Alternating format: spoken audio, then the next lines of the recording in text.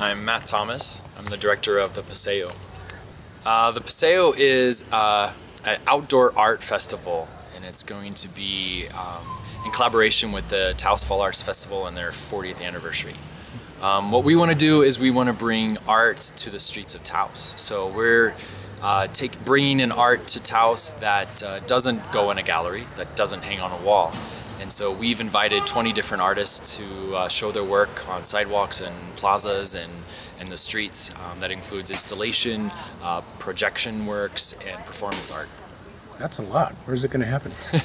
Well, we have our challenge, and that is to connect all the venues for the Taos Fall Arts Festival. So what we have happened is that the Fall Arts Festival is divided between Kachina Lodge, the Fetchin House, the Taos Inn, Staples Gallery, as well as the Guadalupe Gym and the Old County Courthouse. And so the Paseo is going to connect that 0.7 mile long stretch, so that while you're enjoying the different hung art at the festival for the Fall Arts, you also get to enjoy the art along the trail outside. This all happens on September 26th. It's a Friday, and it's the kickoff for the Fall Arts Festival. It's just one night only. It's one day only. We're actually going to start in the afternoon. Installations will start being ready by that mid-afternoon, and then 4 o'clock we'll go, and then around sunset you're going to see a transformation when the light and projection art starts coming out around 7, and we'll go until 10 p.m. And then we'll have an after party out at the Taos Mesa Brewing with DJs, fire, circus acts. It'll be a blast. Yeah, we want to bring a new energy to Taos. We want to bring something that is something for everyone. It's completely free, and it allows us all to come together as a community, walk in the town together, and share these incredible installation pieces that we might not have actually seen in Taos. No one's ever really done anything this ambitious in Taos before. How did it come about? It came about because of the Fall Arts Festival. I'm a big fan of Taos Fall Arts Festival. It's been typically housed at the Taos Convention Center. They've recently sold the building, and so they had to relocate.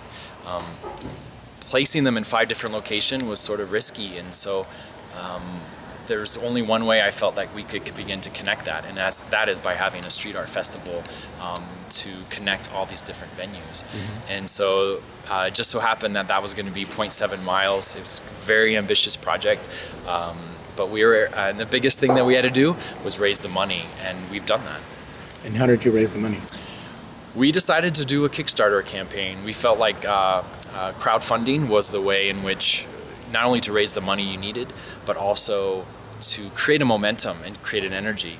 When you have so many people coming together and supporting something, even on a small scale, like $5, $10, or $25, they almost take possession and ownership of this, and we knew that if we could get hundreds and hundreds of people excited and involved in the event, then we could create the momentum necessary to pull off such a large festival. We had a very successful campaign. I definitely recommend it for different fundraising. I learned a lot in the process. Our entire committee learned a lot in how to do that. It definitely takes a lot of energy and asking a lot of friends and family in your community for money. And so I think it's still a viable resource for raising funds, and a great opportunity for engaging a large amount of people to know about your event. Whether I could do it every year, I doubt it. I think it asks a lot of your friends and community. So do you think the Paseo is a one-time only deal, or would you want to do it again? Oh, we want to do this as an annual event. I think Kickstarter was great because it helped us kickstart it. We had a vision, we had our mission statement, and we were able to put together a video that represents what we want. The only way to really get the funds to start that was through a Kickstarter. Our hope now is to really put on a great event, have an incredible time, and show the town, show the community, show the state what we're capable of doing and bringing to Taos, and that Taos can host such an event. And so we're now beginning to think about different ways in which to finance it for the future. And this could be grants, this could be different forms of financing for the arts, and that'll be the next chapter that we'll explore once the Paseo is over.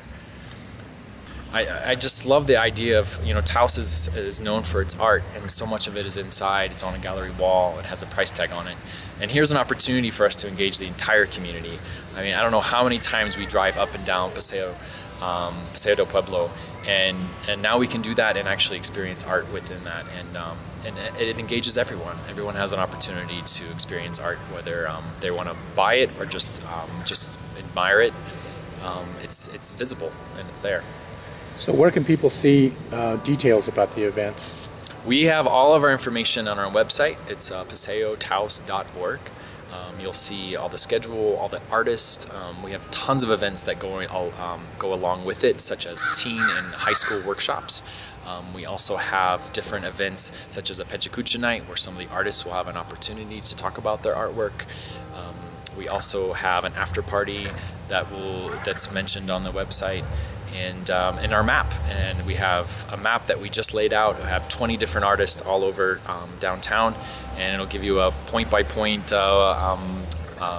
look at where to go and experience all this. Cool. Well, we look forward to it. Thanks. Yeah, everyone come on out. It should be really fun.